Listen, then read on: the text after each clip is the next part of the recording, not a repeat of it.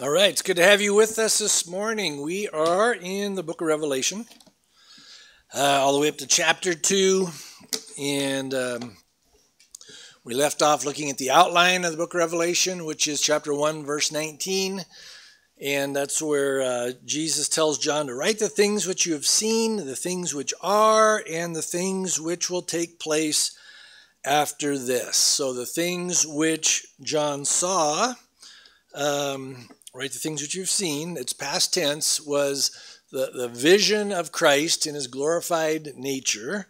He appeared to him, and we saw this amazing picture of Jesus just radiating in his power and authority. His head was like, and his hair glistening white. We're told that his eyes were like a flame of fire. His feet were like bronze that were refined in the fire. It says that his voice was the sound of many waters, like a massive waterfall. A sharp two-edged sword came out of his mouth, and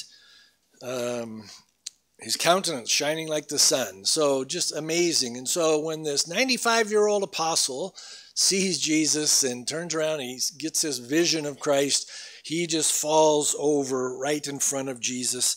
And Jesus laid his right hand on his shoulder and says, "Do not be afraid, I am the first and the last, the Alpha and the Omega, the beginning and the end." He is claiming he is God come in human flesh.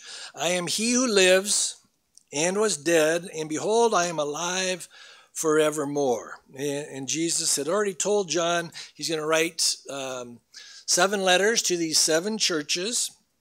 And he's going to write down these words of this prophecy and send them to the 7 churches. And so that's what chapters 2 and 3 are all about. Write the things which you have seen, past tense. Write the things which are. And we're told in chapter 1, verse 20, the things which are the 7 churches. And so that is what we're going to start looking at this week, the things that are, the church age. And so Jesus chose these 7 specific churches for a very specific reason.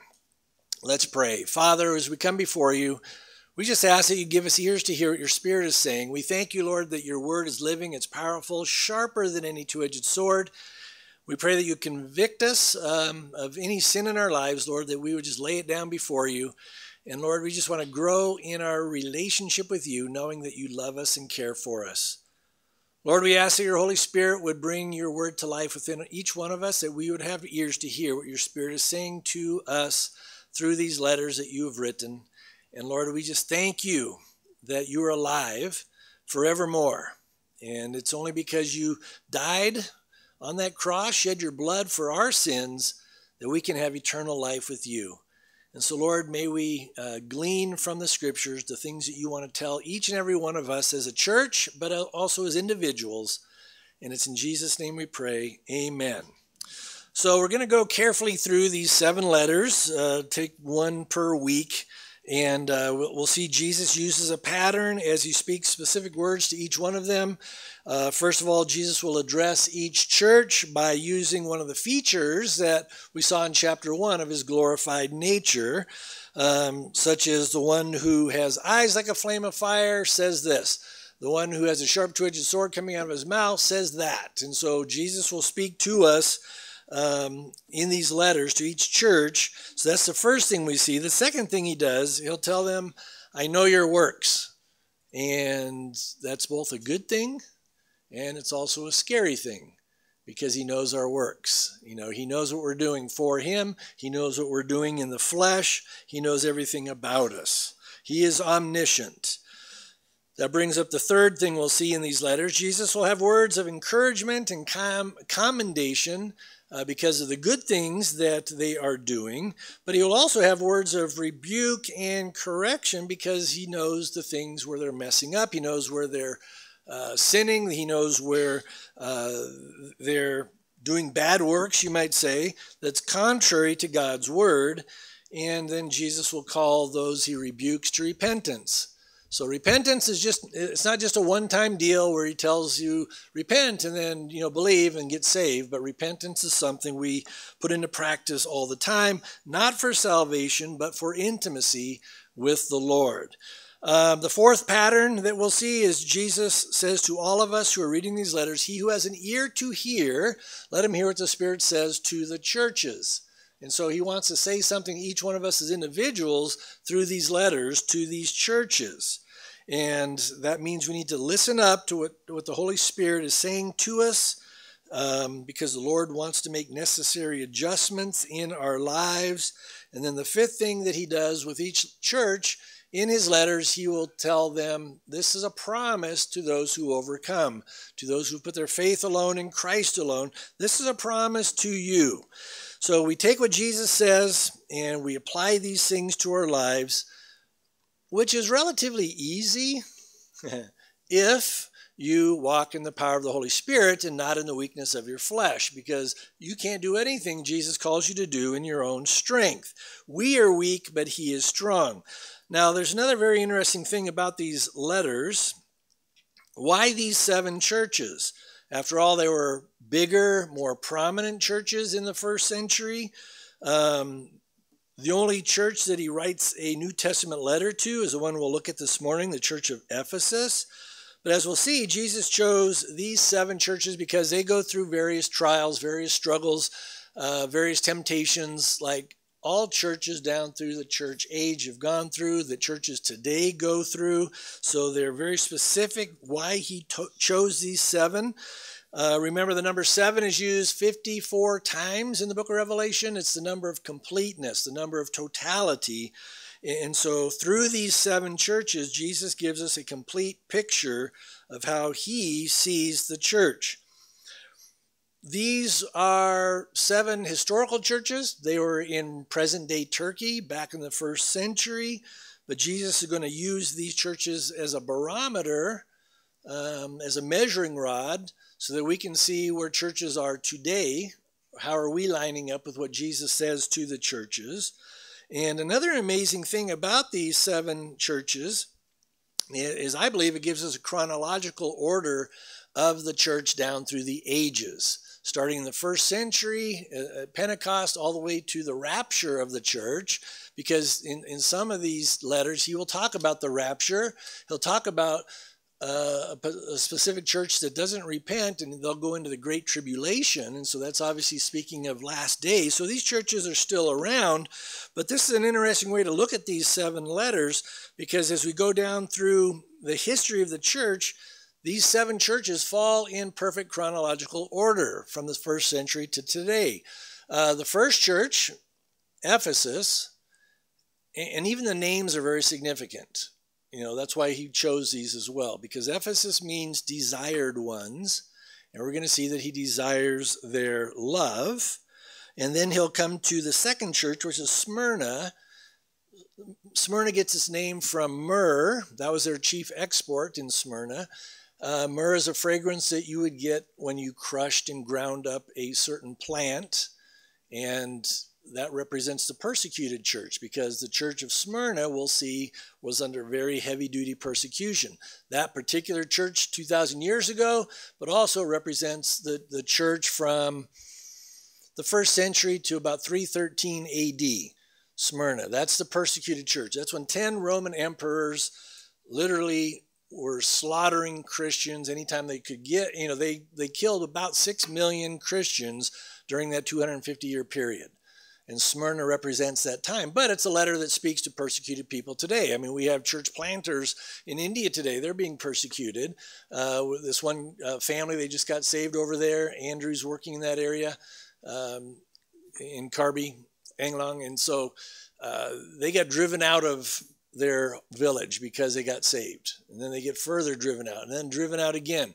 And so they're still facing persecution to this day. So that letter will speak to those who are persecuted.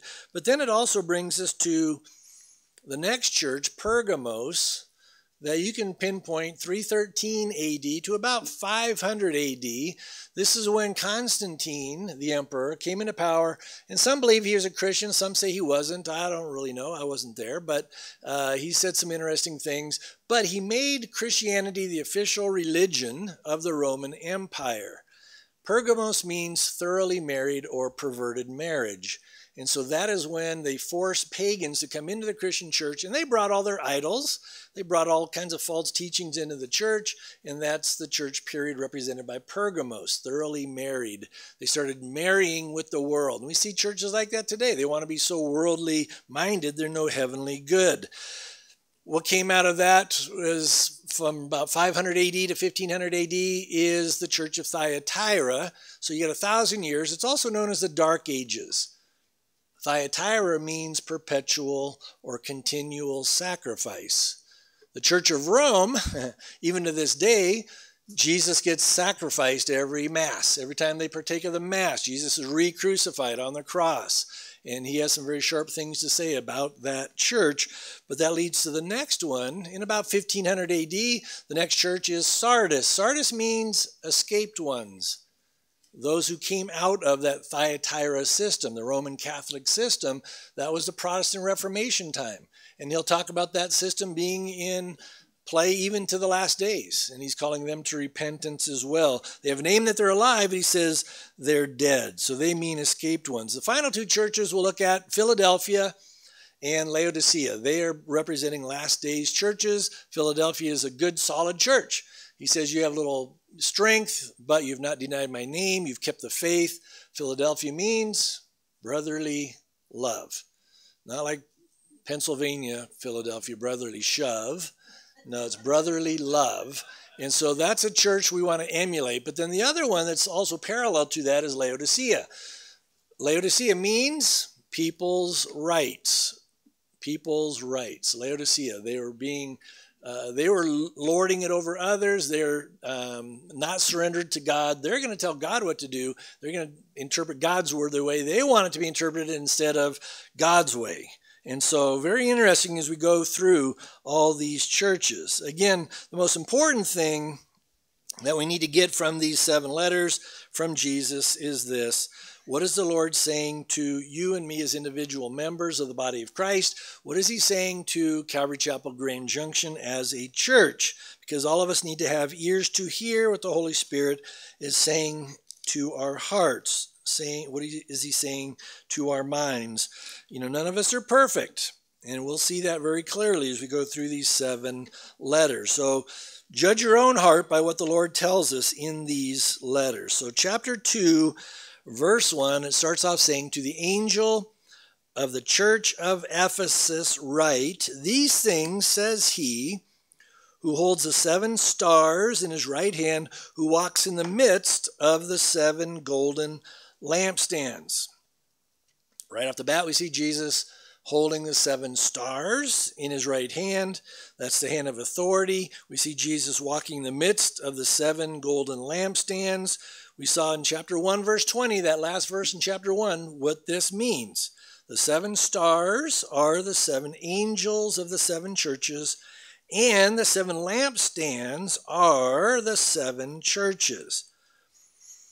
So Jesus is, in the midst of his church. Now, what does this mean? To the angel of the church of Ephesus write. Is this a literal angel that oversees our church or any other church? I don't think so. I mean, the Greek word is angelos.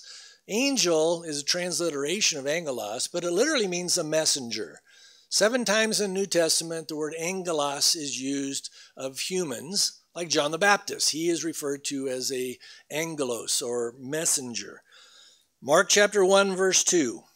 Speaking of John the Baptist, it says, as it is written in the prophets, behold, I send my messenger, angelos, before your face, who will prepare your way before you. So I believe these 7 letters are written to the pastor or bishop, overseer of these 7 churches. By the way, angels don't receive, mail from Jesus. They don't. Angels never repent, and he's going to call some of these leaders in the churches to repent. Angels don't repent. They can't repent. Remember when Lucifer took 1/3 of the angels with him in his rebellion? It was one and done. They sin. There's no second chance for angels. They don't repent. So Yeah, I don't think he's talking about literal angels here, but leaders overseeing this church. As a pastor, this is the greatest place I could be, in Jesus' right hand. But that's true for all of us. All of us. We are safe and secure in the hands of the Lord. John chapter 10, verses 27 and 28, Jesus says of you and me, my sheep hear my voice, and I know them, and they follow me, and I give them eternal life, and they shall never perish, neither shall anyone snatch them out of my hand. So we are safe and secure in the hands of the Lord. Now again, the golden lampstands are the churches. Jesus says he walks in the midst of his churches. Now, if we or any church does not recognize the authority of Christ, we don't recognize that Jesus is in our midst and that all that we do should glorify him, he will not stick around a church very long. He will leave, and there's a lot of churches in this valley, in this country, in this world, especially in Europe. Jesus is not in the church. They're going through the motions. And we'll see that with Laodicea. He's not in that church, last days church, Laodicea. He's on the outside knocking on the door. If anybody will hear my voice and open the door, I will come into him. I'll dine with him and he with me. But he's not in that church because he will not stay where he's not worshiped, where he's not exalted, where he's not honored, where he is not believed, where he is not loved. Now, the church of Ephesus, when you look at this church in the New Testament, this was one of the greatest Christian churches of all time. You can read about their history, how it was planted and started and founded, how it grew. It's in Acts chapters 19 and 20. It was founded by Apollos, this great Greek scholar. It was built up by this couple, Aquila and Priscilla. And then the Apostle Paul was used. 3 years he spent in Ephesus, and that church became very strong under his leadership. Timothy, Paul's son in the faith, took over as the pastor of that church in Ephesus. And then in his last years, the Apostle John, who wrote this, he is there in Ephesus. I mean, you talk about some Christian leadership that was solid, that was, amazing in so many ways. This church could not have any excuse for not walking with the Lord and growing with the Lord. And we're told that the word of the Lord went forth into all of Asia from Ephesus, Asia Minor, which is present-day Turkey. But it spread all over the place because of how strong this church in Ephesus was. Many believe that Paul's letter to the Ephesians, it's one of the great pinnacles of the New Testament. I mean, Paul's letter is amazing. We're seated with Christ in the heavenly places. He's blessed us with every spiritual blessing in the heavenly places. We're told that this church was just a powerful church. It was a loving church. In Acts chapter 20, we see the Apostle Paul giving some very strong warnings about what's going to come down the road to the Ephesian elders as he meets with them one last time, and he thinks he's not going to see them again. So part of what he said, it's found in Acts chapter 20, starting in verse 27. So look at these verses. It says, "For I have not shunned to declare to you the whole counsel of God." This is Paul to the Ephesian elders. "Therefore take heed to yourselves and to all the flock among which the Holy Spirit has made you overseers, to shepherd the church of God, which he purchased with his own blood. For I know this, that after my departure, savage wolves will come in among you, not sparing the flock. Also from among yourselves men will rise up, speaking perverse things, to draw away the disciples after themselves. Therefore watch and remember that for 3 years I did not cease to warn everyone night and day with tears." And as we'll see in a moment, this church heeded Paul's warnings. They were solid, doctrinally speaking. So how are they doing according to Jesus? We'll look at verses 2 and 3. Jesus says, "I know your works, your labor, your patience, and that you cannot bear those who are evil. You have tested those who say they are apostles and are not, and have found them liars. And you have persevered and have patience and have labored for my name's sake and have not become weary." Wow, I mean, this is a great church. This is a powerful church. They're doing exactly what the Apostle Paul commanded them to do. This is a wonderful commendation from Jesus to this church. He says, I know your works. The word for know there is oida, which means, and it's in the perfect tense, it means I know and I continue to know your works. What does he know? Well, he knows our works as well. Jesus is commending them for their good works. Now, these are not works for salvation. We're only saved by faith alone in Christ alone. These are works that come out of those who are truly saved. And that's what he's saying. You're doing these good works. As Christians, we know there's still a lot of work to be done. There's a lot of hurting people. There's a lot of desperate people. There's a lot of people that need to hear the gospel of Jesus Christ because they're lost and dying in their sins.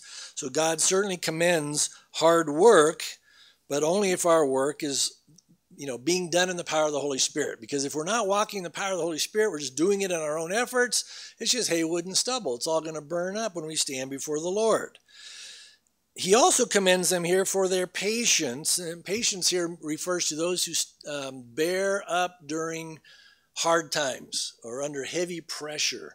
They have patience under pressure. He then commends them because they cannot bear or endure those who are evil. In other words, they're not tolerating evil in their midst. The Greek word is kakos, K-A-K-O-S. And that's important because there's a lot of churches today that are tolerating all kinds of evil practices in their midst. There's a lot of people tolerating all kinds of sinful behavior. And there's churches that'll literally say things like, oh, you can come to our church. We don't care what lifestyle you're in. Just come as you are. Jesus loves you as you are, and you're all welcome here. And they never hear the word of God. They never hear the gospel. And so their sin is tolerated. Listen, anybody is welcome here in our church, but if you're living in sin, you won't be comfortable here very long. And that's because the Holy Spirit of God will take the Word of God and He brings conviction into people's hearts. And people will either repent and get right with God, or they'll get frustrated with me, and then they'll go to another church, and their sins will be tolerated, and they'll feel comfortable there. So Jesus commends this church for taking a stand for truth and for righteousness. Notice he also commends them here for testing those who claim to be apostles, but he says they're not. They're liars.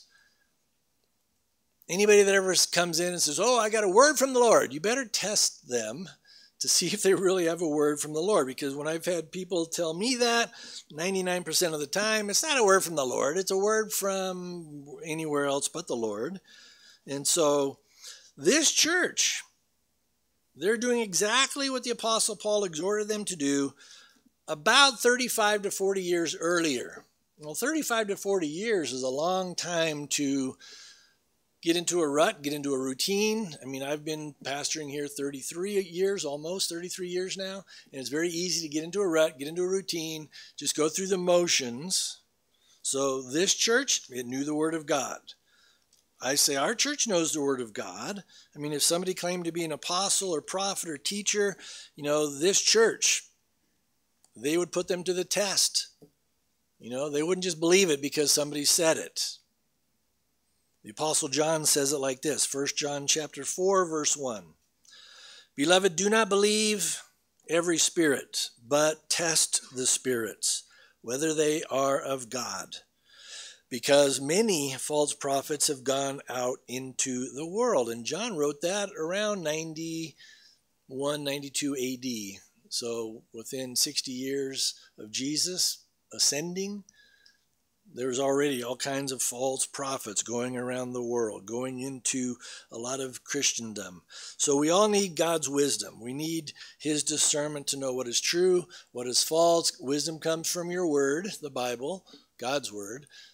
Discernment comes from God's word, the Bible.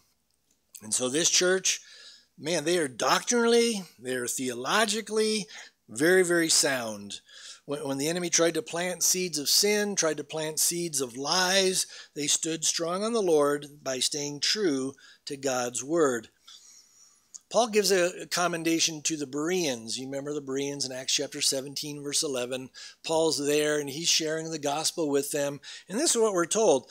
These were more, this is Acts 17:11. These were more fair-minded than those in Thessalonica, in that they received the word with all readiness and searched the scriptures daily to find out whether these things were so. So even the Bereans checked out what the Apostle Paul said. They didn't just believe it because it was the Apostle Paul. You go back to the Word. This is the final authority, not somebody's opinion. The Bereans checked it out. And so this church of Ephesus, they're doing everything right. And Jesus even tells them here, they have labored for my name's sake. So this is a church I think we'd all want to be part of. This is a church that they took their faith very seriously. They're working hard for the kingdom of God.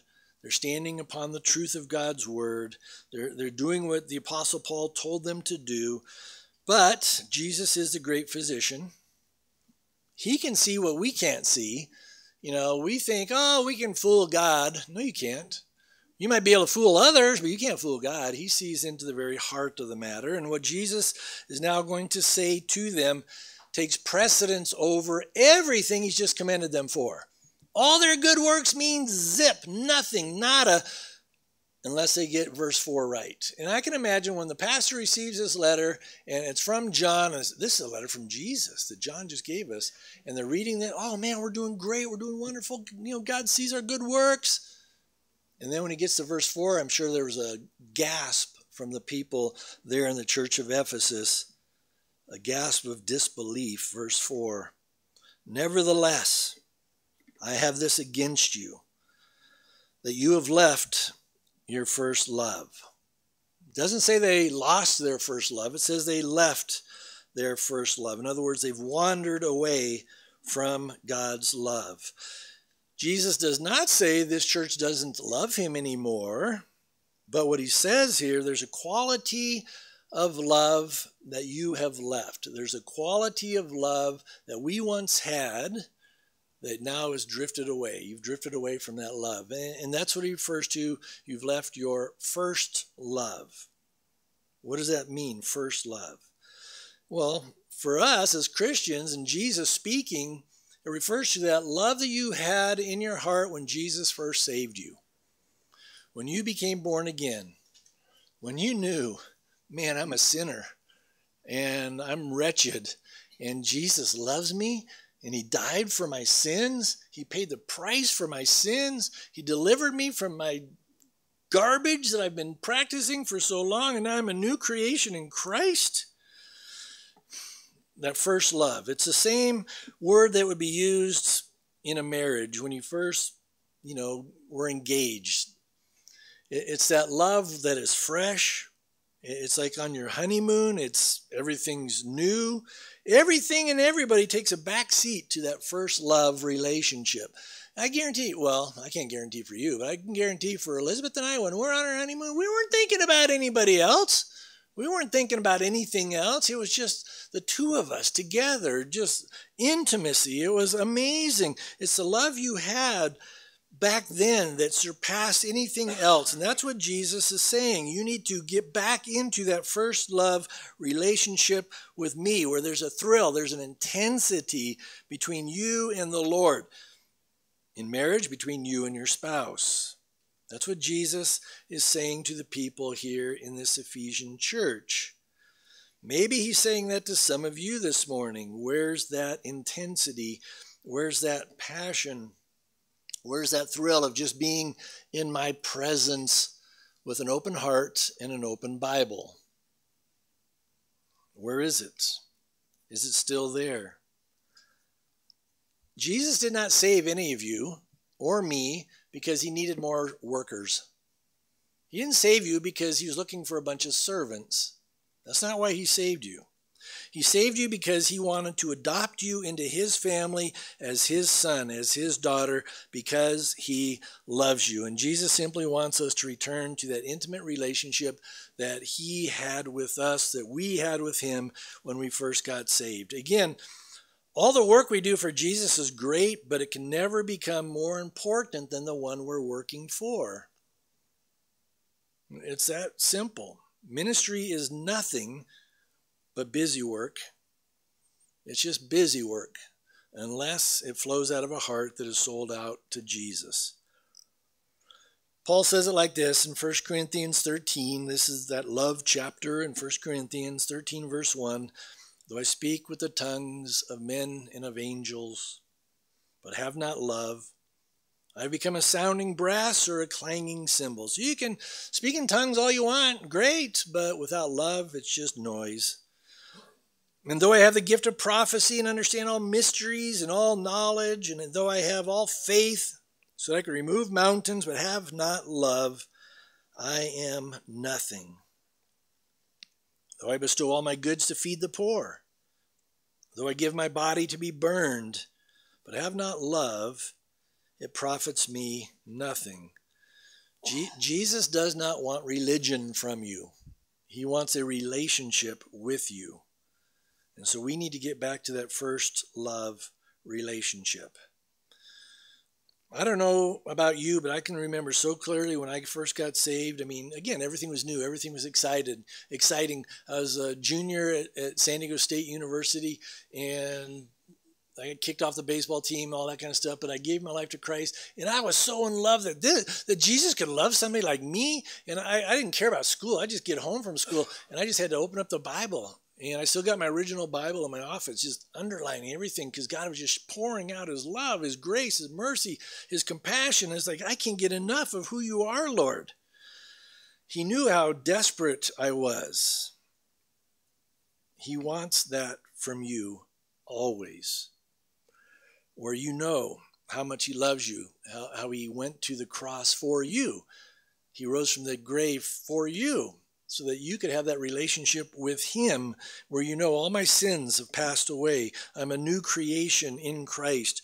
And when I got saved, it was so amazing to discover that he forgave me of all of my sins, and he gave me the free gift of everlasting life.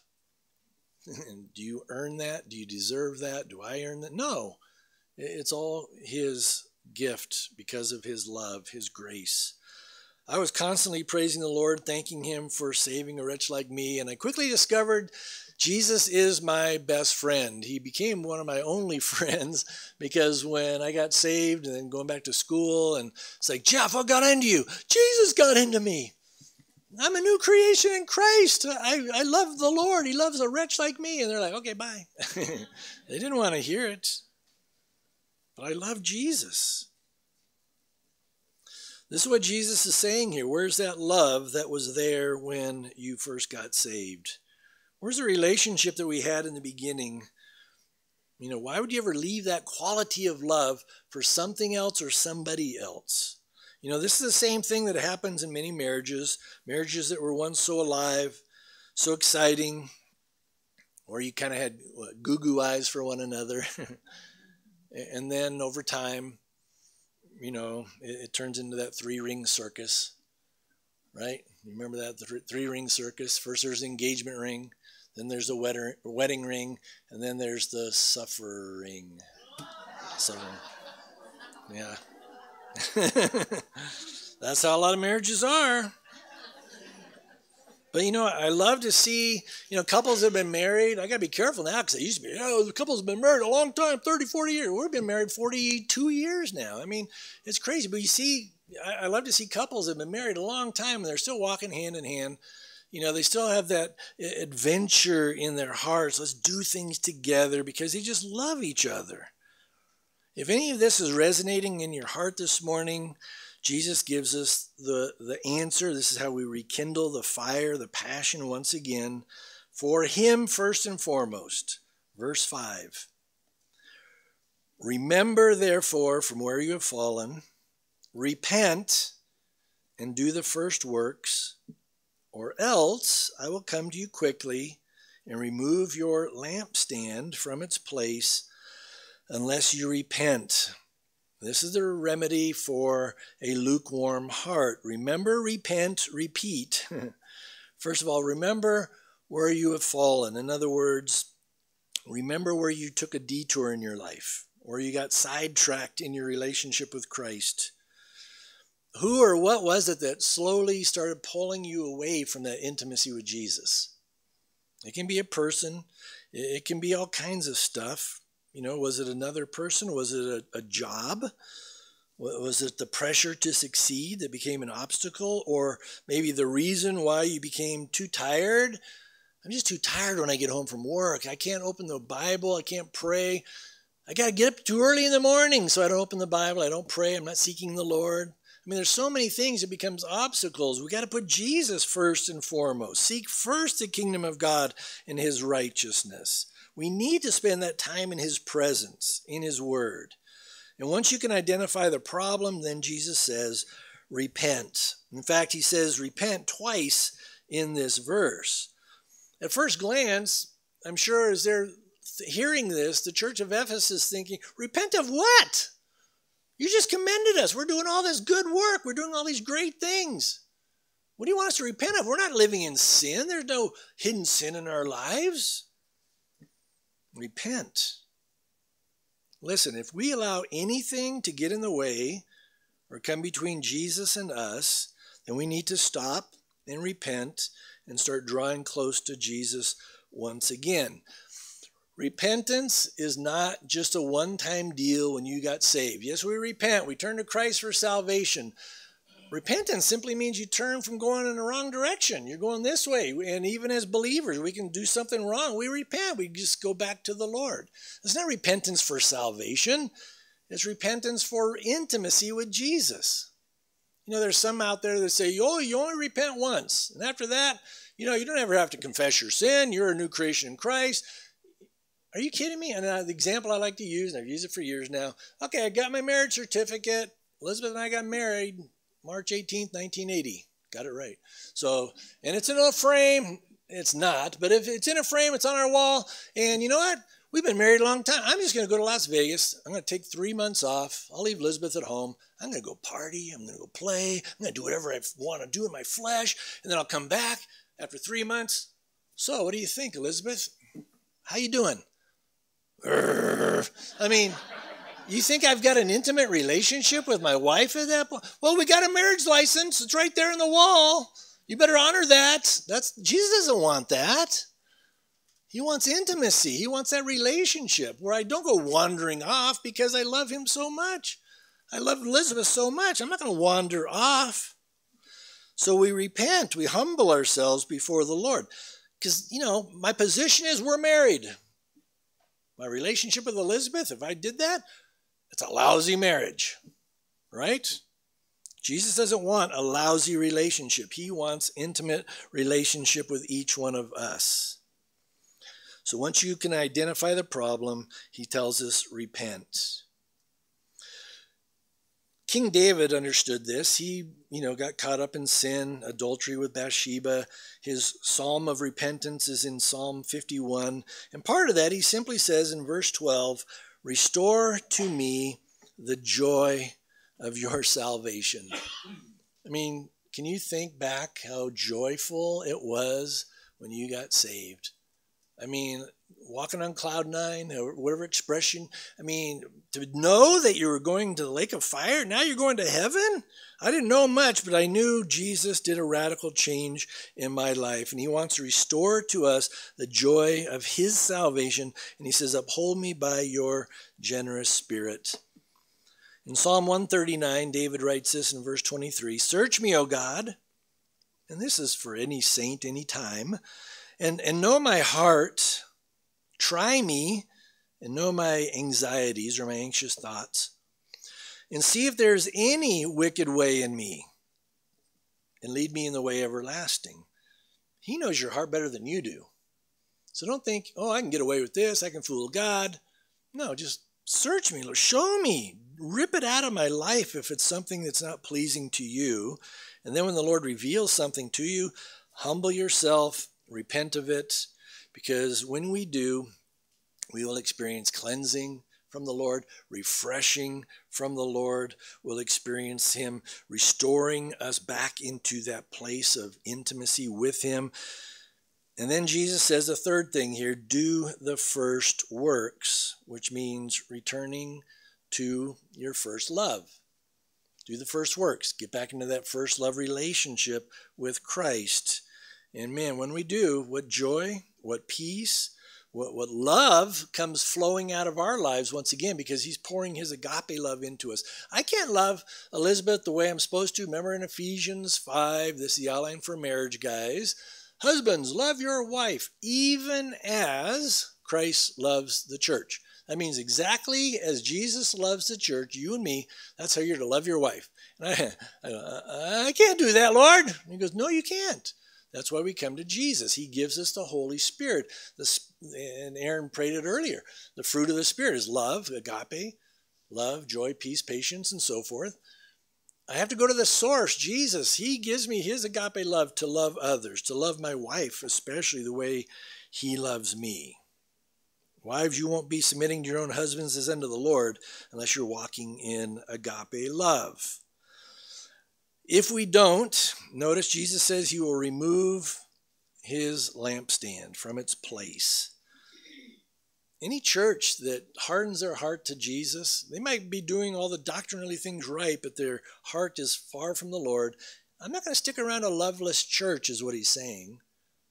You guys do your own thing, but if you don't want me and you don't want to keep me first and foremost, I'll split the scene. And that's eventually what happened to the church of Ephesus. You can go visit Ephesus today. There's a lot of ruins. There's no church that's alive there. It doesn't have to happen to us. It doesn't have to happen to Calvary Chapel.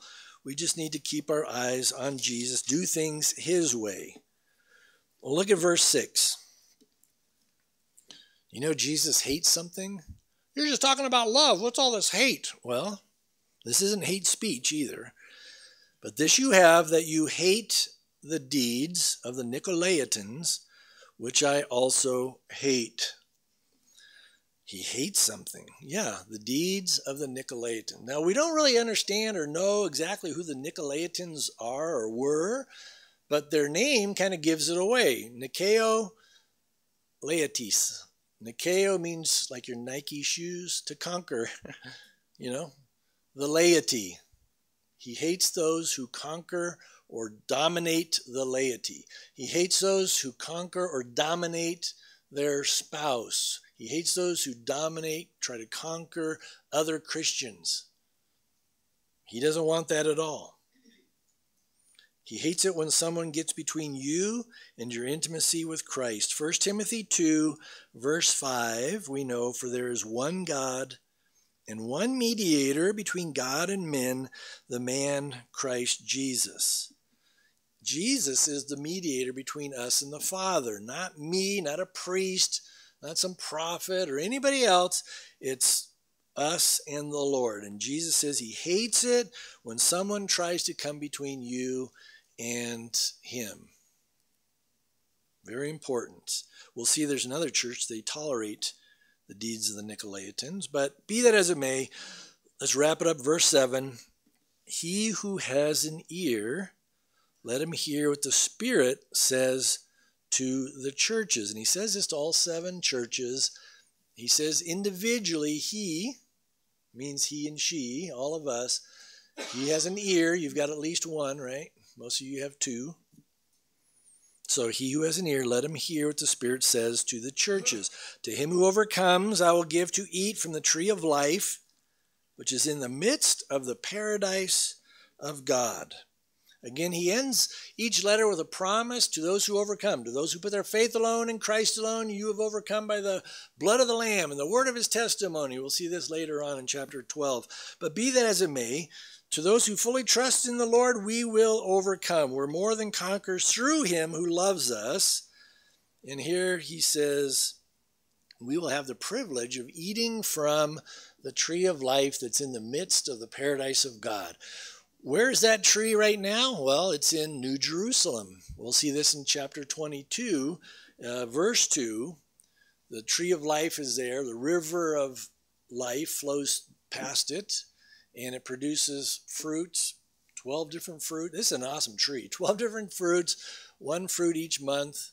I don't know how it all works, but it's going to be amazing. So the promise is, you overcome, you're going to be with Jesus in paradise, in his presence. Where was the tree of life found previously? It was in Genesis chapter 2, verse 9. It was in the Garden of Eden. And so somewhere along the lines, God transplanted that tree of life, and now it's in glory in the New Jerusalem. We're going to close here, but just think about that. You know, he put a cherubim with flaming swords, you know, to protect the tree of life after Adam and Eve sinned because they chose the wrong fruit, the wrong tree. They fell into sin, and so he puts this angel, this cherubim in front of it to protect them so they wouldn't eat from that tree of life, because if they did, they would be in their sins forever and ever. But Jesus would come, he would die, he would shed his blood for our sins. God came after they covered themselves with fig leaves. Think about that. You ever felt a fig leaf? Those things are itchy. That wouldn't be good. But they covered themselves with fig leaves, trying to hide their nakedness. And God says, no, he comes, and it says he gave them skins. Probably lamb skins. And he puts that upon them. He clothes them. And so how glorious it is to know that if we come to Christ, he will cleanse, he will forgive, he will restore, he will give unto us the joy of our salvation.